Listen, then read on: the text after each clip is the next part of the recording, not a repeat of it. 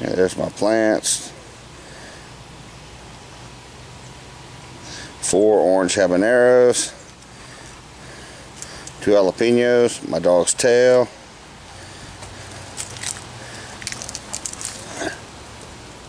1, 2, 3 Cayenne chilies.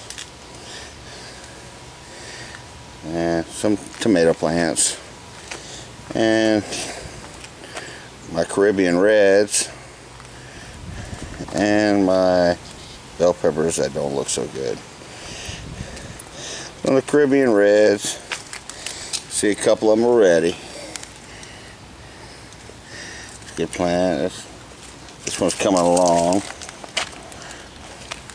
This one's got a bunch of chilies on it.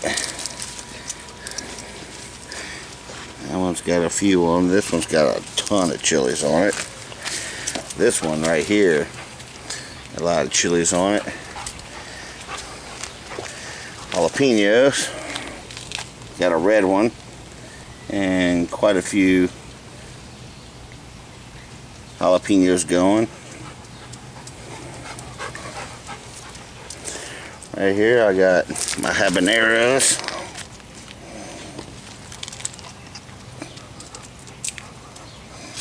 Quite a few of them going here. This one's not producing a whole lot. It's got 5 or 6 on it, and that one's got a couple on it. This one right here, check that out. Loaded.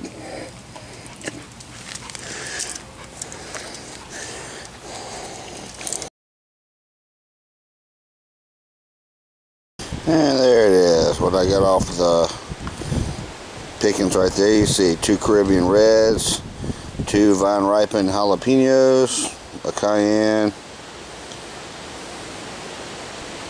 about 12 or 13 or so orange habs, and nice little green bell pepper right there.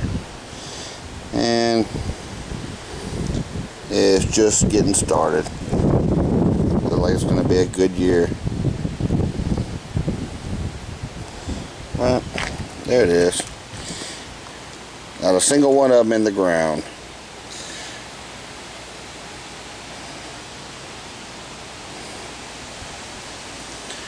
You don't have to have a lot of real estate to grow chilies.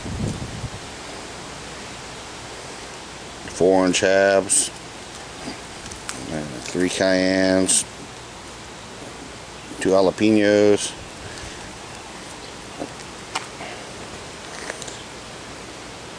4 Caribbean Reds, a couple of bell peppers.